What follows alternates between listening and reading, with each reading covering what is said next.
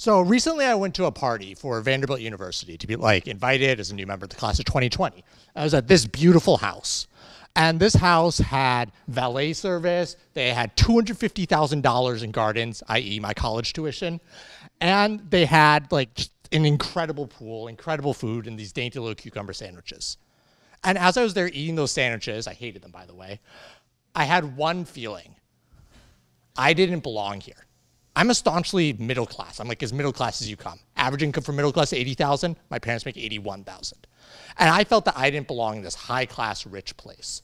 And that got me thinking about privilege. And privilege is a pretty nebulous term. So it's used by politicians all the time, either to mean you have too much money, you should be taxed more, or some sort of racial implication. But there's also a much more insidious type of privilege, and it's the type of privilege I've had. My parents were able to take me to extracurricular activities. I was able to go to Taekwondo. I was able to debate. And I didn't have to worry about the police and stuff like that. So it's not really the privilege of very rich men or very powerful men. And there are many of those. Many, many rich and powerful men.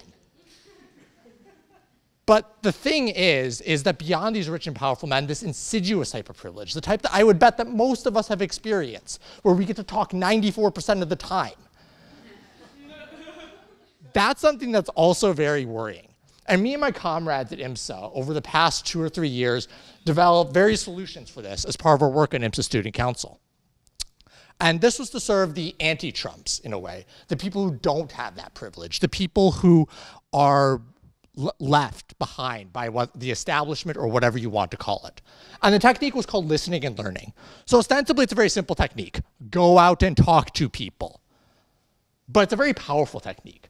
Imagine you could do one of those Vulcan mind melds or whatever, I'm not a sci-fi fan, with your user group for a few seconds.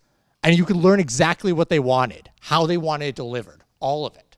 That's what listening and learning lets you do. When you shut up for a few seconds and listen to your user group and understand their concerns and understand what they want from you and also understood what led them to this point, when you have that empathy with them, well, then you have the power to create a great civic app or develop something that they want and that they'll actually use.